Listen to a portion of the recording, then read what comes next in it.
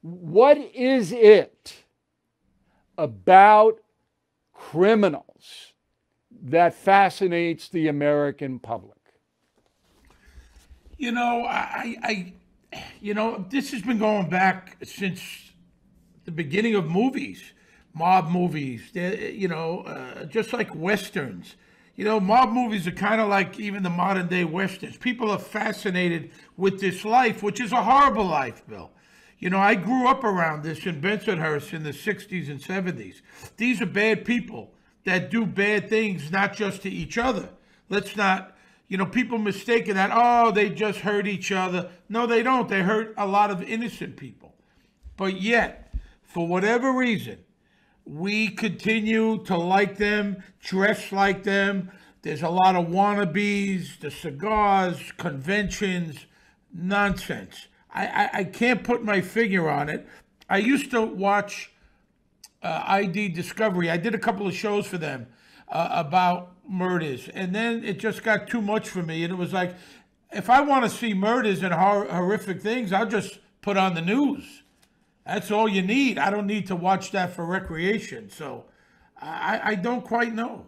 Okay, so I watch you on Blue Bloods as the detective, the good guy who wants to protect people.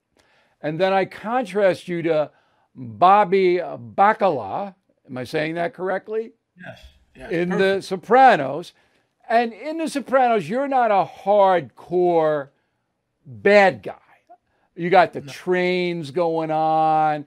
Chase is smart enough to humanize everybody in that cast. And that's part of your book, that you and Imperioli give you the inside stuff on how all the scenes went down.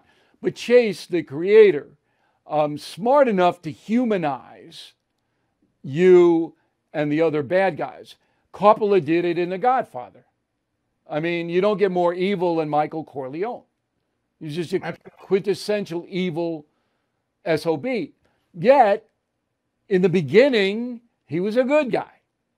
So I think it's this dichotomy between good and evil. But getting back to you, I'm sure, get still more reaction to Sopranos than Blue Bloods, and Blue Bloods a big hit. Yeah, but it's kind of evened out quite a bit. I mean, Blue Bloods is a terrific show, and people love it. They love the family dinner. They love the prayer. They love that they don't kowtow to what's going on in the world now. They don't. And people find it refreshing. We're in our 12th season, and I think it's great. And I tell you what, personally, I'd much rather have cops and retired cops come up to me and say, hey, I like what you're doing, as opposed to some fat wise guy downtown, saying, oh, yeah, man, I used to kill guys. Can I buy you a steak? Can I buy you a beer? That's not how you do it. A guy stopped me in the street. I love the show. Last night, you don't whack. That's not the way you whack people. I went, okay, I got to get going.